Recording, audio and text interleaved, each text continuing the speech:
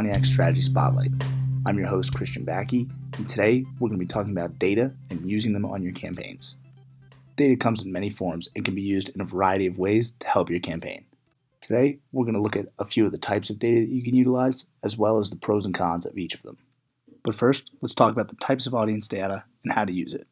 Audience data is information that can be layered onto campaigns to target to specific groups of users. The two main types of data utilized are first-party and third-party.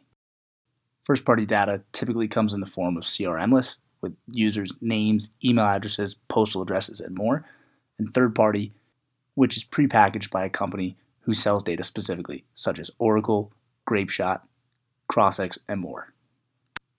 Third-party data allows you to choose parameters of users based on behavioral, demographical, contextual, brand safety categories, and more.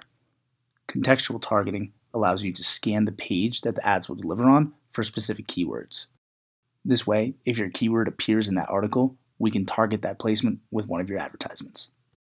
Contextual targeting is extremely useful because it doesn't require cookies. Demographic and behavioral targeting allow you to target ads to users based on their search history, confirmed status, and many more factors. You can search through our entire database of third-party audiences in our audiences section of the platform. You can select the specific type, whether it's behavioral, demographic, or contextual, and use the keyword search function in order to hone in on a specific audience of your choosing. These are extremely helpful as it allows you to focus onto a specific set of users as opposed to trying to deliver to users on a specific site. This allows you to target large websites such as Yahoo, MSN, CNN, and more while still hitting your desired audience.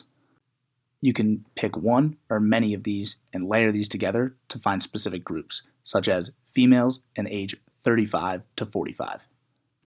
Though you may be targeting to the correct user, there may be some downfalls to utilizing data. Third-party providers charge users in order to utilize their data. This comes in the form of an additional CPM. One of the other downfalls is it reduces audience size. If you deliver to CNN and only to a specific demographic, you're missing out on many impressions, though the impressions you do deliver will be much more effective. Now that we have a grasp on third-party audiences, let's talk about first-party data. First-party data can come in a variety of factors, such as the ones we talked about earlier, to deliver to specific users that we have information on. One of the best examples of this is through a company called LiveRamp. We work with LiveRamp to take offline CRM lists of current customer bases, prospects, and more, and create an audience specifically of the user's information that we upload. This can be done through postal addresses, names, email addresses, and mobile phone numbers. All of this information is anonymized and sent to us in the form of an audience that we can deliver ads to. While this is still extremely effective as we're targeting specific users, the fact that you're delivering to a specific list will greatly reduce the number of impressions, depending on the size of the audience. The last type of audience you can build is a custom audience. This is another type of first-party audience that you can create directly in the platform. These, since they're built directly in the platform, do not have an additional cost associated with them, but they can still greatly reduce the audience size that you're looking at. These can be built of device IDs, IP addresses, zip codes, lat-long coordinates, and specific URLs.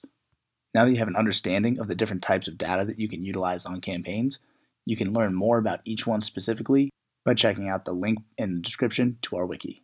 And as always, thank you for watching.